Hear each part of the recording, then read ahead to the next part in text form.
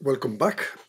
I am Marcello Costa from Flinders University, and I've been giving some talks on the subject from art to science in search of reality, the role of painting in the history of humankind, and I started in the first part from cave painting to the Roman realism, and in the second part from the decadence of Roman realism during Christianity all the way back to Renaissance.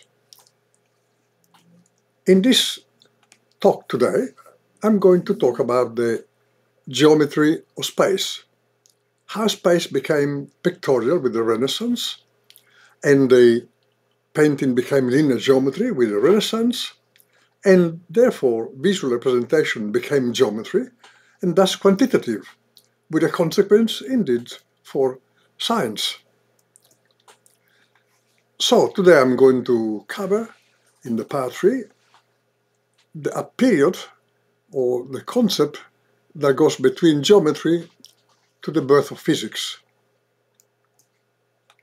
Summarizing, in the Renaissance, with the geometrical depiction of space, the human personal point of view is shared with others, becoming objective. Humanism slowly replaced religion. Human being became central in the art of the Renaissance. And realistic depiction of the world marked the birth of natural sciences. This naturalistic movement secularized life and prepared the scientific revolution. Well, indeed, this process of geometrization of science started with the Renaissance geometric approaches, which extended from perspective to architecture, to commerce, and to all natural sciences, including human and animal sciences. We've seen an example of architecture, of course, reached perfection in the Renaissance with straight lines, which allowed indeed the geometry of perspective to be developed. But commerce also started at the time. In the middle of the Renaissance, in this book, De Arithmetica, Filippo Calandri, a classic Florentine woodcut book, produced this book primarily as an inexpensive textbook for instructing youth in the rudiments of mercantile math. It was the first illustrated book of mathematics written in Italian rather than Latin. Covered the mercantile world of weights, measures, exchange rates, the dimension of barrels, the construction of sacks, the tiling of floor, masons building walls, the capacity of a strong box, etc.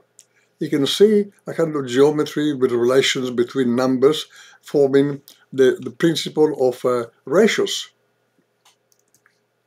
We come to, of course, to Leonardo da Vinci, that changed the human body into a geometry in a way, the famous Vitruvian Man in 1490, just 2 years before the discovery or rediscovery of the Americas by Christopher Columbus. Of course, Leonardo da Vinci published an enormous range of drafts and drawings of the human body with enormous detail, which paralleled the enormous detail of the real representation of the external world. He painted faces, but painted also drew how the brain was organized and how to depict really the complexity of the brain that will remain complex up to date. Of course, later in the 1500s, Andreas Vesalius published an enormous amount of information about the human body, and we owe to him still a lot of modern anatomy. Enormous detail, which eventually became, already with Leonardo da Vinci, details that not only were painted, but were actually based on real measurements, in this case of animals. So the geometry of animals or humans was the foundation of modern science.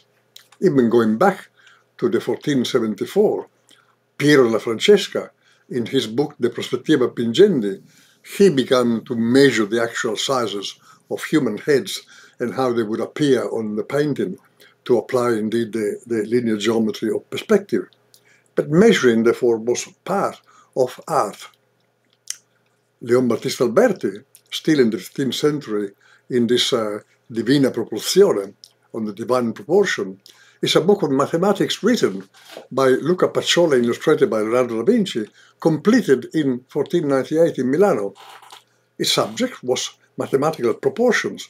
The title refers to the golden ratio, and the application to geometry, the visual art through perspective, and to architecture. So you can see that geometry became increasingly important. Of course, with Albrecht Dürer in the 1500s, he continued to measure the sizes of, in this, a baby and adult bodies, a woman, and this represented really the birth of modern science. Albert Dürer even imagined that you can transform the round shape of human body into geometrical bodies using simple geometry of space. Ennard Schoen attempted really to simplify the complexity of the shape of human being, again, by giving geometrical proportions by simple bodies that were well known to the geometry of space. Of course, geometry applied also to the idea of vision, how people see, the eyes. Even Leonardo da Vinci saw the eye as a potential as a camera obscura, a point where the light got in through a little hole and projected on the back of the eye where the retina is. The geometry of optics was closely related to the issue of light, vision, and application to dark room, and some dials, the mnemonics. You can see here the earliest known image of the camera obscura from German Frisius, the Ratio Astronomica and Geometrica in 1545. To visualize a solar eclipse in 1544. You can see here a little hole, the camera oscura, which really reflects something that is seen from a side. Descartes, of course, was well aware of the optic of the eye and proposed by Schneider. And when he wrote the dioptric, he used these drawings to understand how the eye works with the lens here and the projection of what is aside onto the back of the eye. At the time, he knew nothing about the retina, of course. There is a good relation between geometrical perspective and the optic of vision. According to the perspective, perspicere, you can see here the shape of a triangle projected onto a window and how the eyes actually see. Here the eyes is actually put in the first person with a similarity between the dark room and the human eye. This was about 1646 in Paris by Jean-François Nisseron. Geometry was then extended to the very issues about the Earth and the entire cosmos.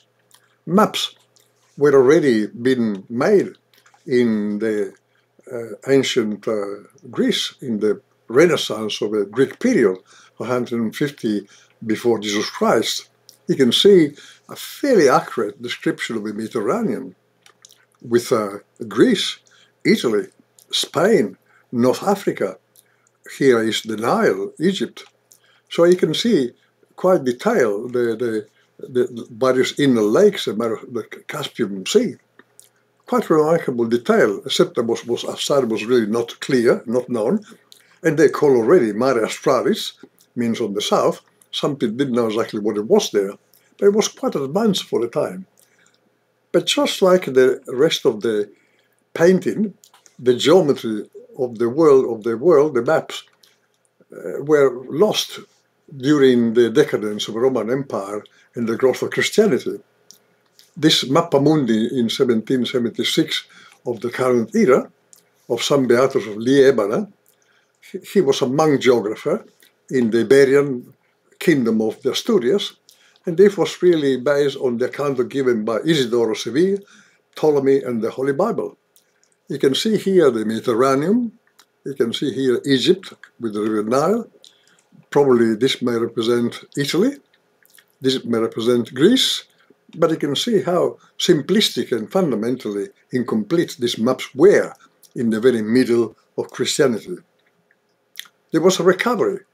At the time of the Istanbul, the map of Istanbul was still fairly primordial, but already in 1154, you can see there was actually a tabula rogeriana, I put it upside down to how it was originally, but you can see here the Mediterranean again, and here the Bosphorus, and you can see probably Greece and the River Nile with Egypt, and you can probably see Sicily, Italy, and Spain, and France, and North Africa. So this was a slow recovery of the ability to draw in 2 dimensions a map of the world, or at least the area where the civilization grew up. Already in the 1580, in the very middle advanced Renaissance, geography was very advanced. This is in the Vatican Museum, a map of Italy. You can see all the details which are still significantly similar to what we know today. Going to cosmology, the geocentric universe of Aristotle and Ptolemy, with the orbit of Moon, Sun, and the 5 planets, circle the Earth. This actually is the Silum Imperium Habitaculum Dei and Omnium Electorum. Heavenly Empire, dwelling of God and all the selected. This was the Ptolemaic conception, was still available or common in the very Renaissance period. Again, here you can see the Earth at the center of the universe, with the Moon, Mercury, Venus, the Sun goes around, Saturn, and then the heavens, immutable past our universe. Well, this was given a big shock by applying, indeed, again, in a very enlightened way, the simple linear geometry of Euclides that was developed in 300 before Christ. This was pictures taken from, indeed, the Euclides books.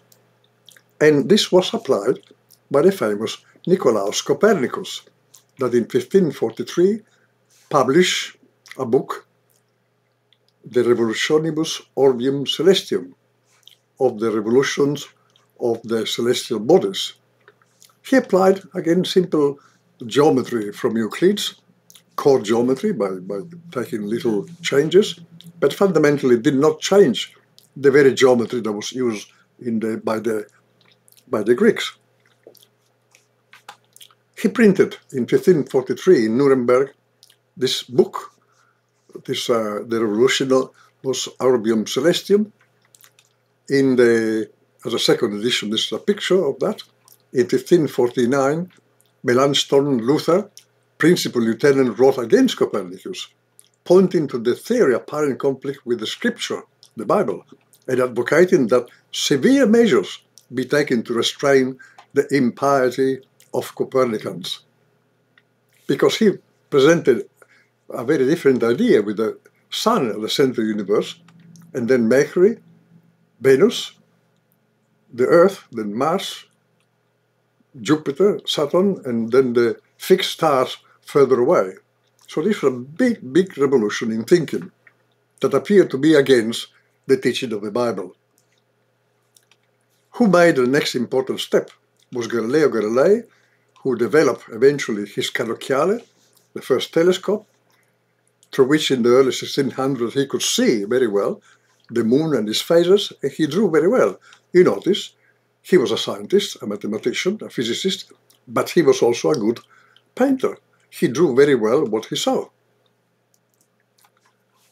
And he published, indeed, the Storia e dimostrazioni intorno alle macchie solari e loro accidenti, around the history and demonstration of the solar spots and the accidents, and he analyzed the perspective of the sunspot. He could draw the sunspot, seeing that they change as they rotate, and he realized that the sun does rotate, or the earth rotates around the sun, and he could project, by using good linear perspective, where they would appear on a picture, flat picture, depending on the fact they were actually on a sphere.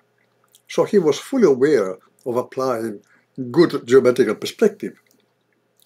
In all his work, in fact, he also applied in this very famous book about the foundation of physics. utilizing fundamentally still the very traditional Euclidean geometry. You see the power of the geometry applied now to the birth of science. So, painting became linear geometry with the Renaissance, we saw that. Painting became geometry and thus quantitative. Space became geometry with Galileo Galilei. So, coming from painting, art, to the very beginning of science. Later, in the 1600s, after Galileo, Descartes described the method now called analytical geometry to solve geometrical problems with the help of algebra. He merged the geometry and algebra. Analytical geometry is a bridge between algebra and geometry and provides bridges between shape and quantity, number and form, the analytical and the synthetic, the discrete and the continuous, the two aspects of our way of looking in a quantitative way the universe. Analytical geometry produced a most important coupling of algebra and geometry, a relationship that proved very fruitful for subsequent development in mathematics. So, in summary, we can say that space became pictorial with the Renaissance, painting became linear geometry again with the Renaissance, space became geometry with Galileo Galilei, and geometry of space became mathematics with Descartes. The World, a book by Descartes, had become ready for publication in 1633. The world system he had adopted in the book assumed, as did Galileo, the heliocentric Copernican model, the sun at the center universe and no longer the earth. Upon hearing of the church condemnation of Galileo in the same year, Descartes decided against its publication. In a letter to his friend Mersenne, in November 1633, Descartes expresses his fear that were he to publish the world, he would suffer the same fate of Galileo. Even worse, he was aware already that early in the 1600s, Giordano Bruno was burned alive in Rome, in Campo de' Fiori, that his statue, for having stated that the space is infinite. That did go against very much the view of the church. So René Descartes developed a mechanistic ideas of how to study animals and human body and founded really physiology. In his discourse on method and meditations in 1656, he formalized the so-called Cartesian dualism, with a separation between the physical things, called res extensa, and the thinking stuff, the res cogitans. His distinction also prevented receiving criticism by the church about the dogma of separation between body and soul.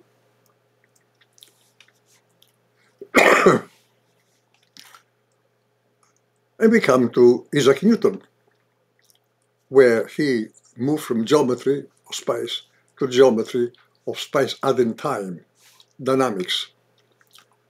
He published Philosophiae Naturalis Principia Mathematica, the mathematical principle of natural philosophy, in London and Cambridge over a number of years, 1600, and the optics again in the early 1700s.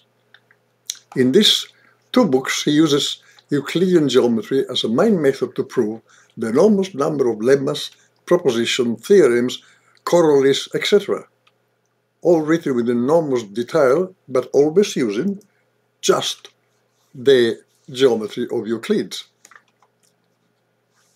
And he developed what we know about the laws of motion.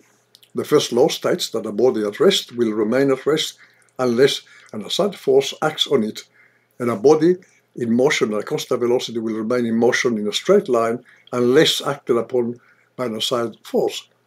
This law was already implied by Galileo Galilei, by the way. The second law states that if an unbalanced force acts on a body, that body will experience acceleration or deceleration, that is, a change in speed. The third law states that for every action force in nature there is an equal and opposite reaction. This is book in the 1700s. Still using, you see, very simple geometry from the ancient Greeks. So this is an end of my part 3, moving from geometry to physics, summarizing that space became pictorial in the Renaissance, painting became linear geometry with the Renaissance, painting became geometry and thus quantitative, space became geometry with Galileo Galilei, geometric space became mathematics with Descartes, and geometry became dynamics with Newton. So you can see now a direct line between the paintings and the development of modern physics. I'll cheer up until my next part.